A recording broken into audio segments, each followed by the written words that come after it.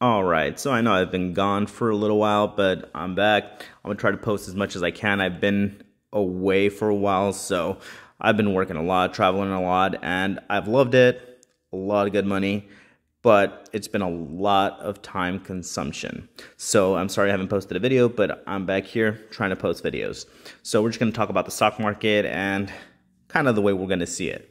So, I mean, again, stock market hasn't been too great. It's been kind of stagnant. So it's been coming up and down.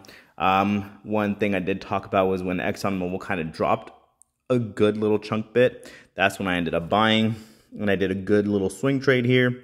So I made a couple, $1,000 there. And I mean, for me, honestly, it's one of the best times to invest because the stock market is a bit stagnant. And like that, if you're investing into dividend stocks mainly, then you're making money right now. Now, is it a positive thing that the market is like this? It is to an extent, but it isn't to an extent. Why? Because what's affecting this is a shitty presidency. Biden has honestly been the worst president we've ever had. He's been a shit show. If you voted for him, you're a piece of shit. And the reason I say that is because of what's been happening with Afghanistan. I mean, that's just pathetic. He's allowing our troops to die. He just abandoned people, kind of what happened back in 2012 with Hillary Clinton and Obama, where they just let soldiers there to die. And that's pathetic. I mean, I don't like being political in this channel in any way, but I'm going to point that out because I respect our troops, I respect our freedom, and Biden's being a complete shit show. And that's the reason it's been reflecting in the stock market. The stock market has been showing what Biden has been doing. And people are like, oh, the market's gone up today, it went up today. And it really hasn't, it's been kind of stagnant. Like I said, it hasn't really been going up. It's been up and down, but it's mainly stayed stagnant. And that's because we still have a strong economy, but it's going to keep coming down a little more and more because of all that money printing. Now, Biden is, like I said, he's just a complete shit show. He's been destroying our economy, so we have to prepare for a weak few years. Honestly, like I say, if you like him, you can like him. If you hate him, then hate him. Whatever. I mean, for you have to look into yourself. You have to always focus on yourself and nobody else. Don't think that anybody else is going to make you money. You make your own money. Okay, and like I say, that's why I always say I'm not here giving you any kind of financial advice. I'm just feeding you wisdom so you guys can get that information, teach yourselves, and learn how to make money in the market. Now, not every stock is going up in the market, right? Or not every stock is making money in the market. For me, I pick certain dividend stocks because I know those are the ones that are giving me money. Those are the ones that have been consistent. And as we predicted back in November, we knew all of this was going to happen. There has been many people out there that were investing and trading. And again, guys, where are they now? They're kind of quiet. They've been my critics. And I've said this throughout my whole time taking out videos. I said, this is going to happen like this. This is going to happen like this. And people are like, hey, you don't know what the heck you're talking about. You don't know what you're saying, blah, blah, blah, right? So, I mean, we've constantly talked a lot about these stocks. I mean, AMC has still stayed pretty, again, stagnant. It hasn't blown up like everybody said it was.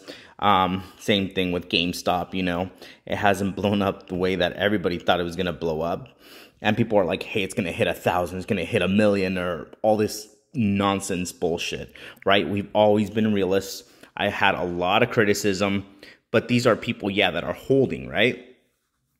People are still holding these stocks and they're still investing into them. The shortage is pretty much non-existent there. This is just going to stay like that.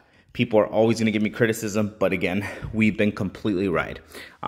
There's been many YouTubers out there that have constantly been wrong. And, people had followed them. They lost a lot of money. They're like, hey, you don't know what the heck you're talking about. They do. Look at me now. Look at them now. Okay, we ended up saving some money. We waited for this time to happen, and then we started buying into stocks. For me, I started buying into stocks like Apple, Chevron, ExxonMobil, Realty Income, Altria, ORC, PSEC. When these stocks dropped, I bought a lot of them. Here in Robinhood, I'm not really buying some right now just because I want to keep my actual investments a bit safe. I have them in a bigger company, which I use Fidelity.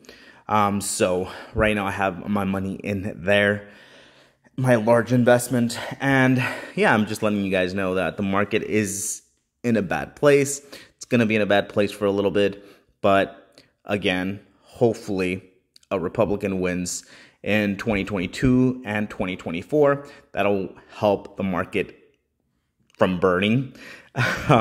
Democrats, honestly, like I said, I've never been a political person. I've never supported one side or the other.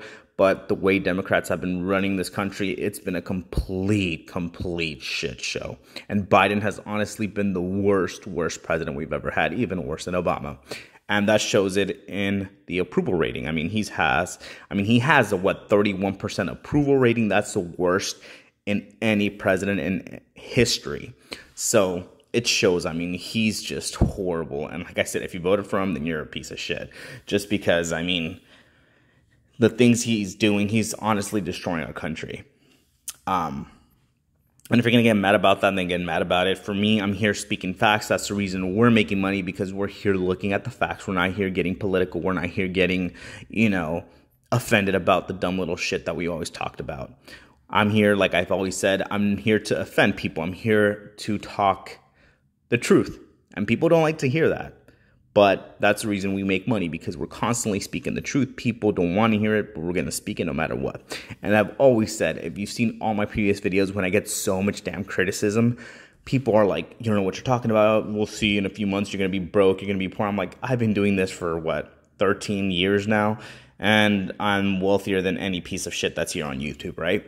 So the reason for that is because I've always followed the facts, okay? And you've seen it in the past few months. A lot of people's profiles have gone down, and mine has been going up. And the reason for that is because I've been honest with myself. Like I said, I don't get political, so I don't say, hey, Biden's going to be the best president. He's not doing anything wrong, so the market's going to keep going up. No. I realized that he was a piece of shit. The market was going to come down. I started saving my money, not buying any more stocks. Market came down. I put money in. Market's slowly stabilizing back up. I'm making money. Okay? And especially with dividend stocks, if the stocks are moving stagnant, then,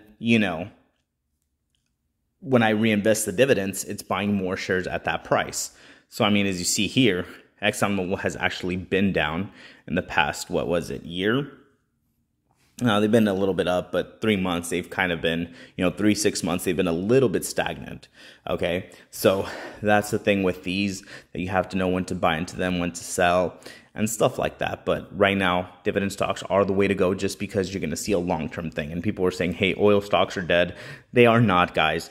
Oil is not going to be dead. Gas and oil are not going to be dead for the next 50 years. So again, like I say, they brought Chevron and ExxonMobil down, and that's why I'm saying don't listen to the fake ass news out there. Why? Because you see in the past, month, or it was a few weeks ago, or last week, this stock plummeted to like $90. It's not showing here, but it went up to like $90, and it's been recovering. And why did that happen? It went down about $10, and now it's going back up $8 in like a week. It's because the fake news does this bullshit all the time, where they scare you, they want you to sell, and then they jump in with big money, stock comes back up, and you lose money there, and they gain it. So don't fall for that crap, guys.